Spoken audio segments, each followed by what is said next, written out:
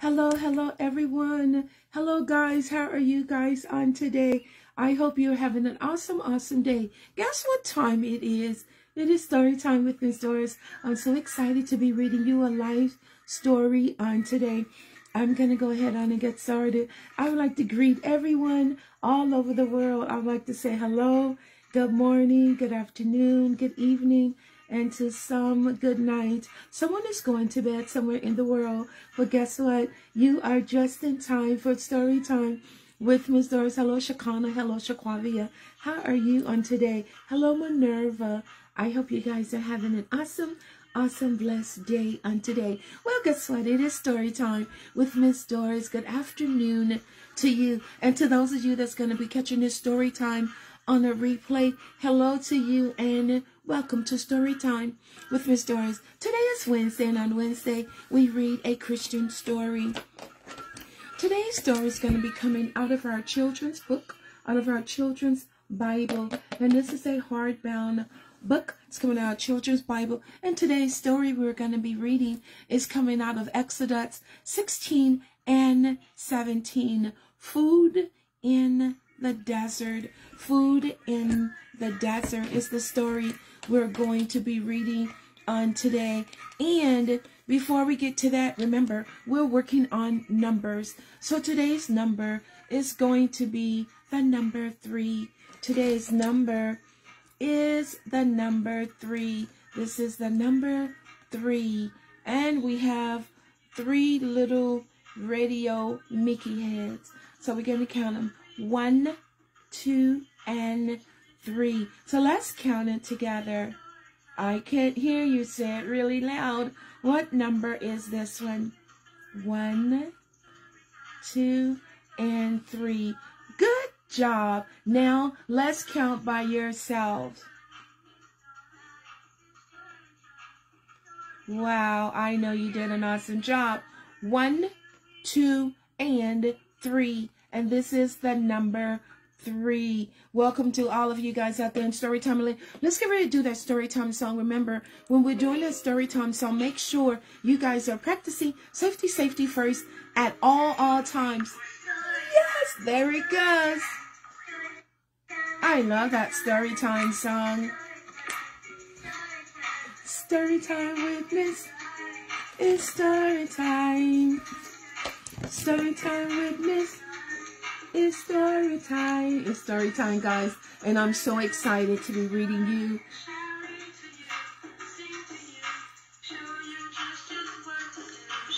I love that song. Make sure you're practicing safety first. I don't want you guys hurting yourself. Story time. It's story time. Story time with Miss. It's story time. Story time with Miss. It's story time. She'll read to you, sing to you, tell you all just what to do. Wow, you guys were awesome. I heard you singing so loud. Well, guys, go ahead on and have a seat. Moms, Dad, Nanas, and Papas, while Miss Doris read you and the children a live story on today. Food in the desert. Exodus 16 and 17. The Israelites set up camp in the desert. As the days went by, the food they had brought with them ran out. Where would they find more food? The people were hungry. They began to complain to Moses and Aaron, their leaders. Moses asked God for help. The night the flocks of quail appeared all over the camp. The people caught the small birds and roasted them for dinner. Quail means quails are smallest birds in the bird game family. Many quails only fly short distances, but they are some breeds to migrate twice a year. Quail migrates across the region through which the Israelites journeyed at the time of Exodus. The quail fly low at night. There's the quail. They were complaining that they had ran out of food, so they started complaining to Moses and Aaron. The next morning there was a layer of dew around the camp. It was gone. When it was gone, then flakes like frost were left behind on the sand. Moses told the people,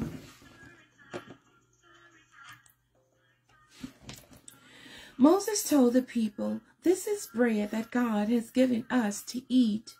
They called the bread manna. Manna was white and tasted like wafers made with honey.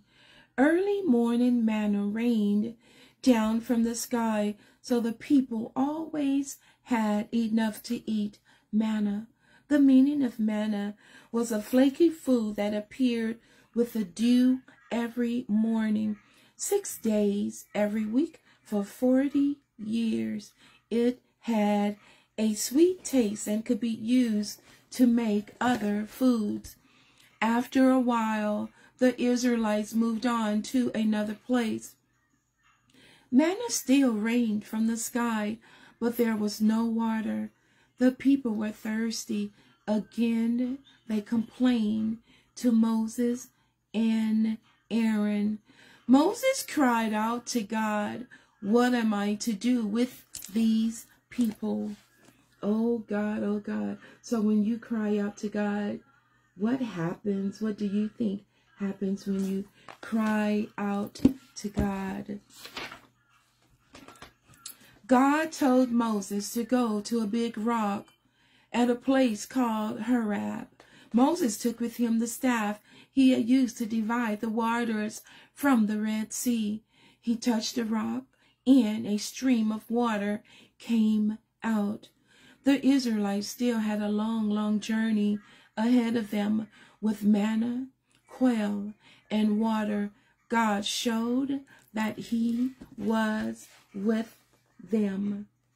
There goes Moses, and there's the people, there's the staff, and there is the water. The end. That was an awesome, awesome short story on today. So the essence of our story, food in the desert. So once God sent them on a mission, once they were on their journey, what they taken everything that they possibly could, all of their food, but their food didn't last long, because when you're on a journey, your food doesn't last long. You have to have a more of a supply or somewhere to get that food from. So the Israelites, as they were going through the desert, they ran out of food, but they were with Moses and Aaron. So once they ran out of food, which Moses and Aaron was their leaders, guess what?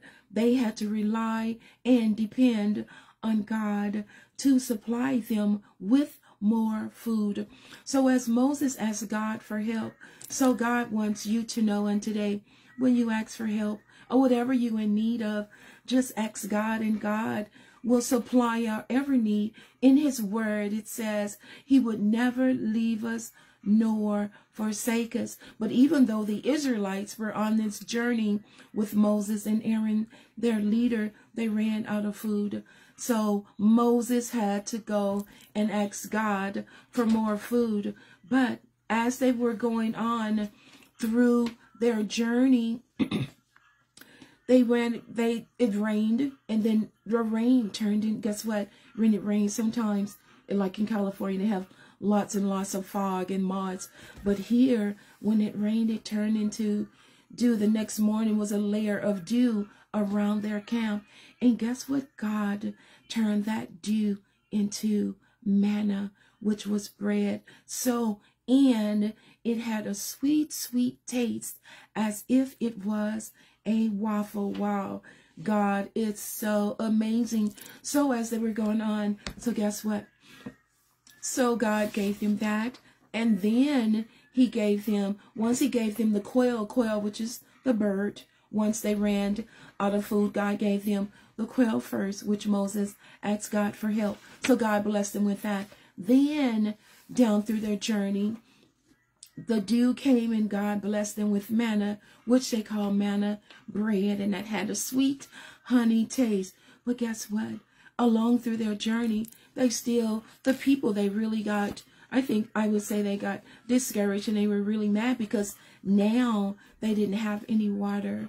So they ran out of water. So Moses had to go to God and cry out to God. So that's what God wants us to do on today. God wants us to cry out to him.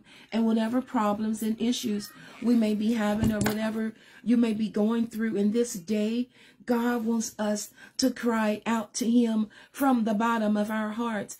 And once we cry out to God, and crying out to God is all it is just praying, telling God about your needs, or if you're in trouble, or you need a blessing from God. So in order for you to get that blessing, God wants us to pray to him. And in his word, it says, cast all your cares on me, for I care for you. And guess what, guys?